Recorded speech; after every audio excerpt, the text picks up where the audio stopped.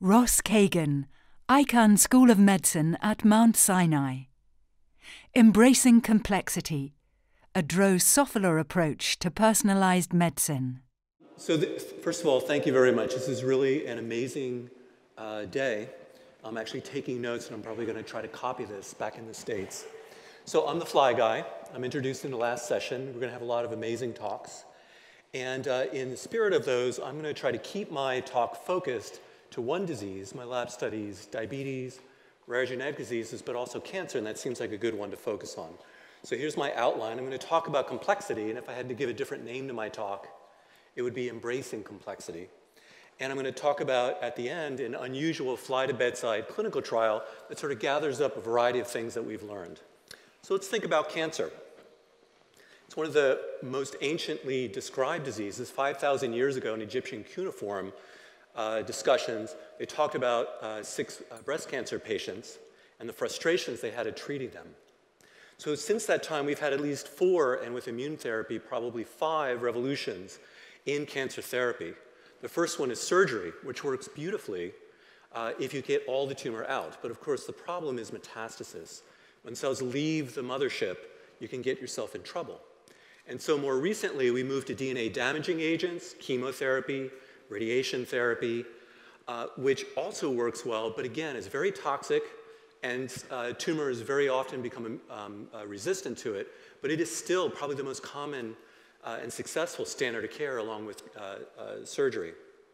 In more recent years, we have moved to rational drug discovery, and even more recently to what we call personalized, which has really evolved into precision medicine. And the idea here is that you understand the drivers of the disease, and then you drug those with some precision. So how are we doing? So here's the summary of clinical trials success rates for cancer. In fact, cancer is, among major diseases, it has the lowest success rate. About 7% of drugs that go into clinical trials succeed, despite passing through many of our models. Furthermore, with precision medicine, which I think has a lot of promise and will hopefully improve that, and I'm contrasting that with personalized medicine, which I'll get to, it is also both surprisingly more toxic than chemotherapy, which is hard to do. And also resistance seems to emerge even more readily. So for example, in a very well-studied case, dabrafenib, which targets BRAF, in myeloma patients, while we get tremendous response by 40% of the patients, and you can see an example here of the tumors going away in a few weeks, in just a few weeks more, almost all patients relapse, and then we're left with the same problem, okay? So my purpose here is not to be negative. Cancer has been somewhat frustrating, but I think there's a lot of interesting things that we're going to hear about today, and I'm going to share with you some of the work that my laboratory has done with that as well. And one image I want to bring out that I think is appropriate to this meeting is the candle problem. So the problem here is how to light this candle and get it to not drip on the table or the floor using just a box of tacks and a box of matches. I'm sure everybody here has figured it out. And of course, the solution here is to literally think outside the box. And so what I think we're hearing today is efforts to really get away from the standard ways of thinking about cancer, diabetes, and so on, and trying to move out of that box to think about other ways that aren't just the same approaches.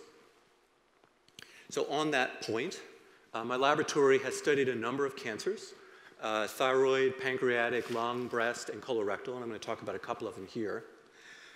For those of you who aren't familiar with medullary thyroid carcinoma, which I wasn't when we started, you just need to know 2 things for my talk. One, it's one of the few thyroid tumor types that can actually be lethal, because by the time you discover it, cells have often left the thyroid.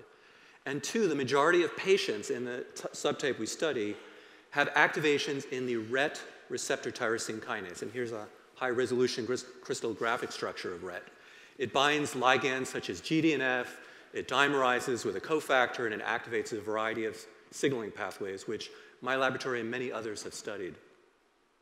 So how do you model thyroid cancer in flies, which, to be fair, they don't really have a thyroid, they have a very skinny neck.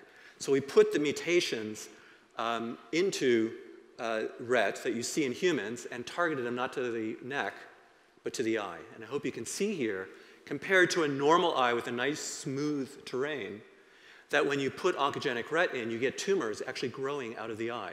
And what you can't see here, but if you were to look underneath, is cells are actually leaving the eye field and going to distant sites around the fly, growing up secondary tumors and killing the fly. So we've used this to study medullary thyroid carcinoma, but that's really not the purpose of disease studies. It's to try to identify a therapeutic. So long story short, Marcus Vidal, from our postdoc in my lab, and others in the lab developed a system for growing flies in a 96-well plate format. We move food and drug into each well. We move 10 embryos into each well. We put an oxygen-permeable lid on top. The flies hatch out. They eat the food. They eat the drug. And we just screen for drugs that work, and then work backwards to figure out why they work. So in our first iteration of this, we identified a compound originally called ZD6474. And along with important work from Massimo Santoro, we worked with Sam Wells and AstraZeneca to move this compound into drug trials. And long story short, it was approved in 2011 as the first standard of care for medullary thyroid carcinoma. And I've met a number of patients who have taken this drug. So what have we learned from this, besides the fact that you can take simple model organisms and use them to identify useful therapeutics? Well, what is vandetanib, which is its commercial name now, what does vandetanib do? Is it a RET inhibitor? And the answer is not really. Here is a kinase wheel, and the red dots show you all the different kinases that vandetanib hits. And if you're not sure which one is red, I'm not sure either. It's the world's dirtiest drug, and yet it succeeded where others failed. And what we learned from this is that two things. One, that dirty drugs, imprecision drugs, can be useful. And two, sometimes targeting the driver of the disease is not the best way of going about things. So knowing what drives the disease doesn't always give you the therapeutic. So one approach that my laboratory is taking is building new drugs, and we're working with medicinal chemist Arvind Dar in his laboratory and computational chemist Avner Schlesinger in his laboratory. So we have a number of approaches. I'll just show you one. We've taken an already approved drug, sorafenib, and we feed it to flies with a thyroid cancer model. About 5% of them live. And then we knock out one by one every kinase in the fly kinome, since sorafenib is a kinase inhibitor. We identify pro-targets, targets that sorafenib would be better at if it would hit those, and anti-targets. These are targets that sorafenib already hits, but are problematic. They cause toxicity, or they block its ability to knock the tumor out. Okay? And based on those, we have a palette of those, and we do a lot of modeling, and we create what we call sorafologs, which are sorafenib analogs. And these have really been spectacular. In flies, we move from 5% to 90% survival. And not only do we see response rates of over 2 orders of magnitude in mammalian models, including PDX models, but these drugs, which are polypharmacological in nature, tend not to induce resistance because they hit so many targets. They're very difficult to find ways around. I can talk more about that later. The other point I want to bring out that we've learned in exploring these issues of therapeutics is the importance of embracing complexity in our models. So let's think about colorectal cancer, which is really a frustrating one. We have very little in the way of targeted therapies. So Erdem Bangi, a postdoc in the lab, modeled a series of complex patients, or complex models, each one matching patients. For example, the most common quadruple combination you'll see in a patient is RAS, PTEN, ABC, P53. And he built this and several other 4- and 5-hit models that match patients. And so what did he do with this? So here's an example of a fly gut tumor. Here in green is the fly gut labeled with GFP. The red is a muscle around it. And what you're seeing is the cell has walked out of the gut, hopped on the oxygen-bearing blue trachea, which, like our arterioles, walks off to distant sites, and a subset of them will form secondary tumors and kill the fly. Makes for a great screen. So Erdem asked a simple question. Why have drugs failed for these colorectal patients? And you can see some of the answer here. In a one-hit fly or a one-hit mouse in collaboration with Owen Sampson, 13 of 16 drugs worked beautifully to knock the tumor out, just as published, which was good. But the 4-hit models, 0 of 16 worked, which is what actually happened in clinical trials. In fact, no single drug that we've been able to find can stop a 4-hit or 5-hit tumor. You need drug cocktails such as this one, which we're pushing into clinical trials. So again, polypharmacology, hitting many targets, and the mechanism of these are extremely unexpected. So empirical screening. So in general, what we've been thinking about in my laboratory and others is the importance of thinking about networks, not targets, right? First of all, in precision medicine, the idea is to hit single targets, and that can work sometimes. But you're going to struggle with many patients because, first of all, when you hit a single target, networks respond to that. If you hit many targets, that is, I just do double precision and hit 2 targets, again, it has non-predictive results, because networks are very complex within the tumor. But of course, the problem is much more complicated than that. The tumor is only one of thousands of networks in the human. There are other networks, there are liver networks, there are kidney and muscle networks, and what we find is that the best drugs also attack those to help choke the tumor out. But we also have to account for those for toxicity. And then, of course, there's the problem of individual to individual variation. So how are we going to deal with all this complexity? Well, I'm a fly lab. I know how we're going to deal with that complexity. We're going to move to my favorite model, fruit flies.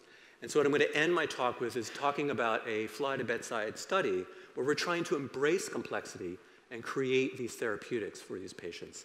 In the Center for Personalized Cancer Therapeutics, this is very much a team activity. We have over 30 people that are involved, including oncologists, bioinformaticists, genomics experts, genetic counselors, mouse and fly geneticists, and so on. So it's really been a team effort on this. And this summarizes what we do with the patients. And this study has been open for about a year now. We have about 20 patients enrolled, and about 3 per month are enrolled. Essentially, the patient comes in, we sequence them, and then we do a high-level analysis to determine which genes are actually affected by these mutations, either within the tumor or germline. And then what we build is what we call a personalized fly avatar, okay? Just for that patient. We'll build up to a 15-hit model to capture as many of those mutations as we can. We're focused on colorectal and thyroid tumors. Once we have that avatar, you know what we're going to do. We put it in our robotics. Now we screen a library of FDA-approved drugs through multiple iterations to create drug cocktails that we can give to the patient. And then everything is vetted carefully by a scientific committee. And if the patient then chooses to take that therapy, they are enrolled in the second part of the study. So I'll just finish by talking about an example of one patient, which is some of the things that we've learned. And it seems like each patient we learn something new. This is a patient who has medullary thyroid carcinoma, actually a very young patient, has the classic RET mutation, and in addition, has mutation in 4 other genes, none of which have been implicated in any sort of cancer. So we made a 5-hit model for this patient, and interestingly, this model, like the patient, doesn't respond to any of the RET inhibitors, even though the tumor in our fly model is not more aggressive than RET alone. It no longer responds to those, and in fact, we've recommended therapies that are very surprising, but seem to show efficacy against this particular patient's tumor. Another patient who also has oncogenic RET requires a completely different cocktail, which brings up the question, are we going to have to make a fly avatar, a different one for every patient on the planet? This is one of the arguments against our approach. And the answer, of course, is I have no idea. I hope we can identify beforehand. In fact, we're working to build large databases of pre-screened hundreds of models, what we call avatar armies, but time will tell. So in summary, we're trying to find ways to embrace the complexity of disease and then work backwards, both in the models themselves, and I think the record in the lab is a 17-hit model, but also in our drugs, which don't attack individual targets very hard, but attack many targets and move networks towards normal. It appears that normal cells, when we do it right, can take those sorts of things, this buffering of the network, but cells that have moved out of that normal space have difficulty handling that, and they have difficulty finding ways around it. And this can also address things like tumor heterogeneity, where our multi-targeting drugs really don't care about the details of the subclone. It sort of runs over the whole network itself. And we think that this also has potential for other diseases, and we've launched into rare genetic diseases and diabetes. And these are diseases where you need to treat the patient for months or years on end. And again, taking a node out of a network for months or years may be a very toxic way to go about it in many cases. So with that, I'll finish. Thank you very much.